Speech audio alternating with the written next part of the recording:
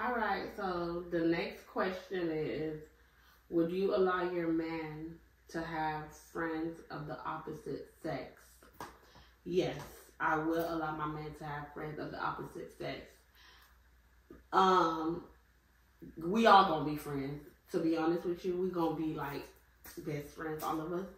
Because if he was that girlfriend before me, then I understand. But if they trying to be friends while I'm in the picture, we're gonna have a three-way. Like, it's gonna be, that's my friend and you're her friend. You're gonna have to talk to me. You're gonna have to see me and you're gonna have to respect me. That's it. That's how I feel. But I don't have no problem with it because I know I got my man and I know I got what it takes to hold him. What did he say? What that song? What Vanessa Blank say? We have everything. Yes. Okay, so yeah, so I don't mind my man having a girl friend, a girl. Oh, we didn't even tell him what we drinking on tonight. What you drinking on? This is some Remy, y'all. Remy Martin. We got the red cup today, but I agree with you, 100%. Yeah, there's nothing for me to really say on that because I'm not jealous. I know what I can do. Right. I'm not a hater, and I would look at you mad funny as a man if just because I came along, you just go ditch your friends. Like, what type of friend is you? What type of loyalty do you have? Just because I say jump, like, oh, don't be her friend. Like, if I feel some type of way, then yeah, that's a different story. But if she's 100% respectful and she know her place, you know your place, I don't care. I'm not insecure in that way. Like, I know I fuck you good. I know I suck your dick good. I know I take good care of you. I cook, I clean, I do what I'm supposed to do. So I'm not worried about that. And I listen. Like, what? Like, nothing never slipped out. And then that's like I listen sometimes. But that's the thing. That's why I say, like. Well, then again, I never had a real man to really make me feel comfortable and safe enough to listen to that. So, sip on that. So you don't listen to niggas? I said I never had a man that allowed me to feel comfortable, safe enough, and vulnerable enough to listen to them. I can't relate. So, and that's why I say there's nothing out here for you. I love you in your relationship. Your relationship, like, makes you glow and you flourish in it. And I love that for you. Thank you. FYI, I created it. But hey, that's another podcast for the It is. If y'all want tea time on that one, put it in the comments and let us know. We give you some real tea time, and we can really talk about some stuff with y'all. Period. But it's my turn. Let me see. I just went. Yeah. Would you stop being friends with someone because your man said so? Ooh, this is a good one. You want to go first or you want me to go first? No, I asked the question. Okay, so this is the thing. Like, I'm my own person. I'm a grown-ass woman. So, this is the thing. Like, I'm not going to say I'm not going to listen to my man. But he has to have a valid point and a valid reason why he want me to stop being friends with that person. If he see, okay, she's on some hating shit, or she's not for your best intention, she's doing this, she's leading you astray, then okay, he has valid reason. Then of course me, I have to step away, I have to address it. But I'm not gonna off rip stop being friends with my friends just because my nigga said it. I'm not no little girl. But I do take advice and I do listen to my man. But like I said, he has to have a valid reason. Why? Why is it? Because sometimes these niggas, they be trying to fuck your friends. So they want to make you stop fucking with them so they can fuck them. So why do you want me to stop being her friend? Unless she's just a badass person, then okay, I understand. What about you? I agree with you 100%. I value, if I had a nigga, I will value my man, and I will always think that it's in the best interest, because one thing about it, in any relationship that I haven't been in, I've always been able to spot who's my nigga friend and who's not my nigga friend. And I would definitely let you know that's not your friend. Right. I have no problem. And that's your friend? And that's your friend? Even in a relationship as boyfriend, girlfriend, or even platonic, even with you, I will tell you, like, that's your friend? Oh, that's not your friend. Like, that's not your friend. Like, I don't have a problem. But if my nigga come to me and say something to me and give me a valid reason, and he's strong about this reason, 100%, I'm with my nigga. Like, it comes within my circle first. Like, now, if it's like a nigga that I just met now coming and tell me, oh, you can't be friends with TOOKIIE. Well, on that note, I hope you have a great day, because that's never gonna happen. Like, now that's a different story. But if it's my nigga and it's like he see this nigga that I'm cool with, he a little too much. Of course, I'm like, yo, out of respect for my man, of course, we can't be friends. Period. Just for the respect of it, because I would hope that if I felt some type of way and I told him, he would respect me in the same tone, like, hey, my girl really don't, and curb that. At the end of the day, to be honest, I am his only friend. Give me a wig, bitch, and I could be any friend you want me. Switch it up, make him feel like he cheated. Period. SHEGLAM definitely got wigs on deck. Holla at us. But anyways, next question. Whose turn? Is your turn or my turn? I think it's my turn. I can't even find my phone. It's the Dawn's turn. Period. Not Dawn. Have you ever been a side bitch? Yes. Of course. Yes, I have. Of course. Of course. And please don't come to my DM and ask me if it was your man, because like, it was a long time ago. I am delivered. I have done found Sarah Jakes Roberts. I have done changed my life. I am delivered. I don't take people mans no more. Because I know what it feel like now. Ladies, I had felt your pain. I had cried over that phone and called and called. I'm pretty sure he was with one of y'all. He said, "Oh, why does bitch keep calling me?" I'm pretty sure he said that. Yeah, but yes, I've definitely, and I feel like I've had my karma. But I have definitely been a side bitch, and I had definitely had a side nigga. I've definitely been trifling. No, I'm not gonna lie, I should have voted. Yeah, I was a side bitch before, but you know, around the time when I was a side bitch, that's all I wanted to be. I didn't want to be nothing more or nothing less. I just wanted to. But I bet that nigga love me. Bring the period. Of course, they love you. I don't change my number every December 31st. Honey. He's so stupid. Hotline bling. Oh, look, I got a new phone. Y'all happy for me? It's not under construction no more. Period. But yeah, like, we all been there. Not that some of us is proud, you know, but we all been there. I've been it. Me too. Yeah, I ain't ashamed. I ain't ashamed. All right, so the next question is, what's the next question, child? Ooh, Chalet. All right, so the next question is, would you let your man cheat if he gave you everything you wanted? No, I won't. Okay, the reason why I say no, I won't, because why would I let my man cheat? He's my man. So if everything I wanted, he would be part of everything that I wanted.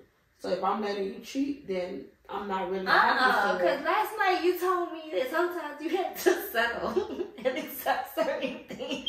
No, when I said settle, I didn't mean settle and let cheat on you.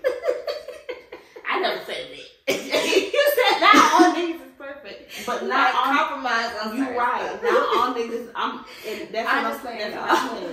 Not all niggas is perfect. Sometimes you have to compromise. There's no way in hell you gonna meet a nigga that's 100% good. He gonna have some type of flaw, but it's okay because we all human. Everybody have a flaw, so it's up to you to be okay to deal with that flaw or not. I think right now at this big age of 25, okay, 25, and I'm 26. At this big age, because a lady never tells her age. But at this big age,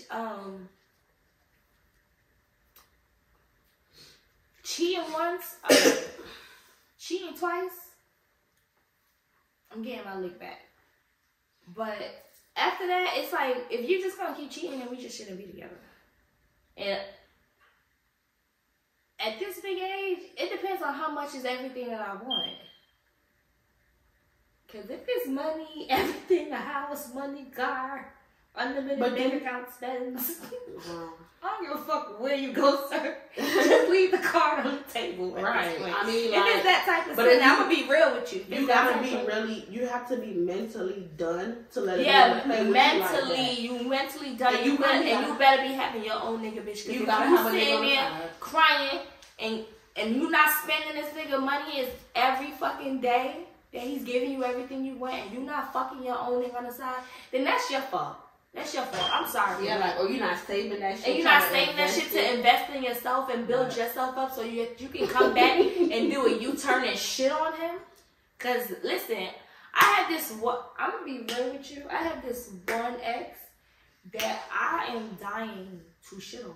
Really? Period. Like, I have to. But you know what I say, the best revenge is success. That's the type of the best revenge is success. I just want to cause it's just no way. But that's a story for another day. Right. That's a story time type of story. But we gonna have it. I'm really starting to fuck with y'all a little bit. Period. But you know what you say when you was like, how many times a nigga gotta cheat on you? Like, how many times do you think it's okay for a man to cheat? Because you said it's never okay to cheat. One time. But I'm not a quitter. but I'm a winner, chicken dinner. I'm not a quitter. But like you said. So my pride will allow me to stay. And that's the fucked up toxic part. Is that, and I can admit that my pride will allow me to stay because in my mind it's like, I'm not letting this bitch have what's mine. But after a while, my pride is gonna really slow down, and it's gonna be like, I just don't fucking like you. And I hope you fucking step on the fucking third world and die. At my big age, I'm too old for that. Like, I feel like I gave my exes so much of like second chances. Yeah, I don't want to go I'm to the age right now, like, nigga, you cheat on me now, bitch, I'm leaving. I'm gonna be fucking another nigga, and I'm gonna tell you I'm fucking another nigga. Right. And we're not gonna be able to be together, cause like I'm too grown for that. Like, if it's me that you wanna be with and I wanna be with you, why are we cheating on each other? Right. We might as well go see other people. So like at my big age, I don't give a damn if I'm 26 now. So if I have to pass every year a new nigga, that's how it's gonna be. But that's what a nigga you love. The question was a nigga that gives you everything. I don't give a damn. I don't give a damn. You cheat on me, I'm leaving you. And I'll try again with a new nigga. Cause then you gonna keep playing me. I don't have time for that. But you gotta be doing you too though.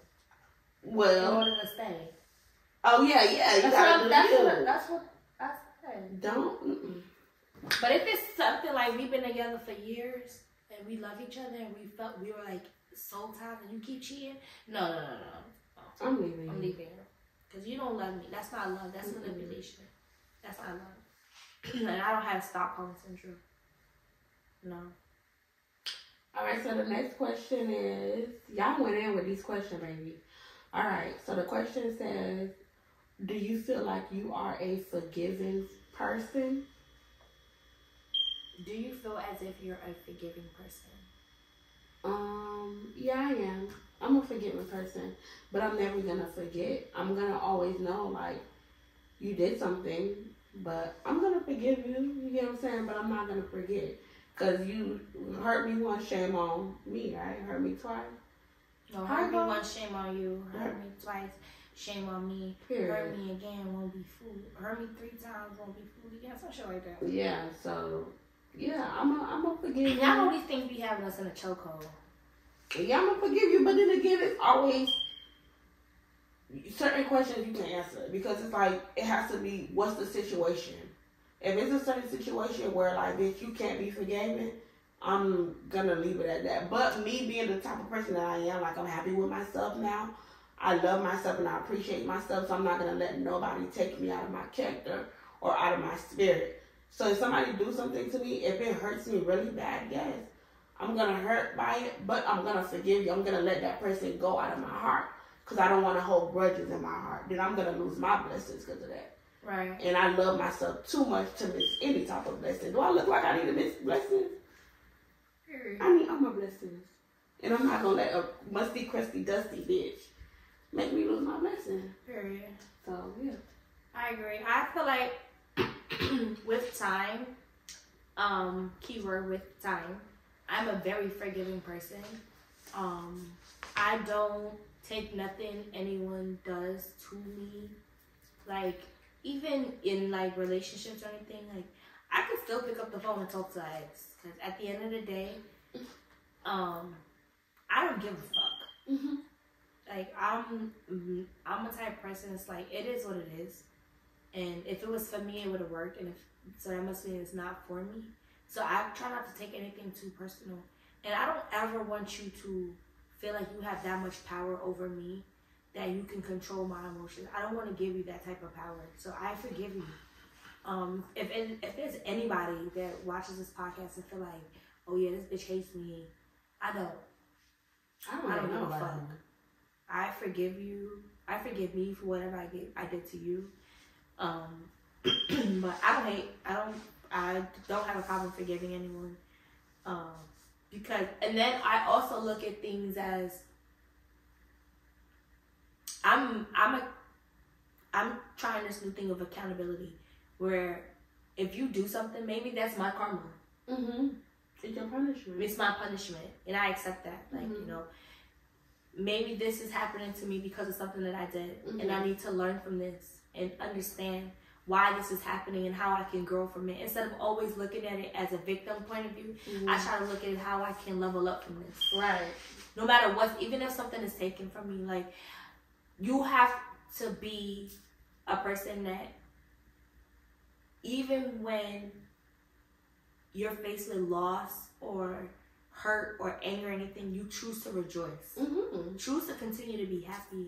That's what keeps you from depression. That's what keeps you from like evil, negative thoughts. Always remain positive. You know, pray the anger out of people's heart. Like, don't allow people to make you angry. If you're a happy person, be that happy person.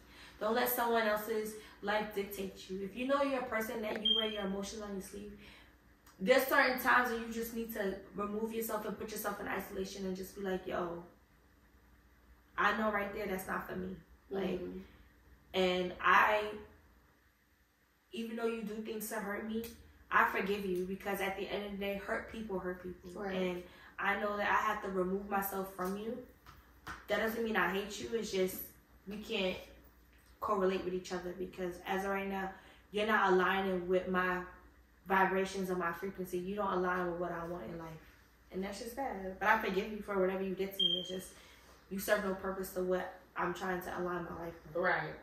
Definitely agree. So let's get right back into it. Next question. I just want to take a minute because this next question comes from Darius Legacy. Darius Legacy. Check him out. He's definitely somebody on the up and coming with his music. He has a very nice selection of music. I think he has a new song that's coming out, which I really actually like. And I'm not being biased because I'm Gemini or whatever, but big Gemini.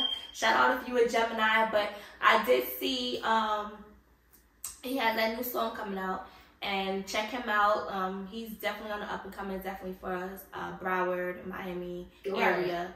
But he has a really great question, and it's what motivates you besides money? That's a really great question. I would say for me, what motivates me besides money is life. Me waking up every day and knowing that I'm privileged to see the green trees, life, people, my daughter. That motivates me, because some people don't wake up in the morning. You know, we left a lot of people yesterday. A lot of people did not come today with us, and a lot of people will not wake up with us tomorrow. So that motivates me as well. I'm still here. I'm still breathing. I'm still kicking. I'm still able to do what I want to do. I'm still able to annoy you. I'm still able to be your number one person that you hate on, because I love the fact that some of y'all hate on me. That's part of my motivation as well. So that's what motivates me outside of money, is life. Because at the end of the day, I'm still me. I'm still Nana, the motherfucking Dawn. I'm big Nana, not the little one. I'm big Gemini, not the June one. I'm the May one. And that's just that. Like, and I don't care if anybody says anything otherwise, because you're you and I'm me. Period. So that's what motivates me besides money. Period. And just to piggyback off of what you said too, like, life motivates me as well. And my kids, like, my daughters, They motivate me because the whole goal is to like make it so they could be able to benefit from what I made it. Right. Growing up as a black person here, like, it's hard. So if you can set the foundation for your kids so they can have a slight better life than you, because it's still going to be hard for them because they're black. So definitely, so my kids motivate me. Everything I do is for them. And of course, being able to get up every morning, being able to get a second chance, like, you know, I got a second chance to prove myself. What I did yesterday, I'm going to do it better today. Right. And what I did yesterday was probably not good. I'm going to switch it up today. So that's my biggest motivation right there. Right, I agree. All right, guys. So we don't have enough time to get through all the questions. But what we're going to do is we're going to continue the questions next week. So make sure you guys tune in next week. And make sure you follow the lovely Nana the Dawn @_XX beautiful _XX.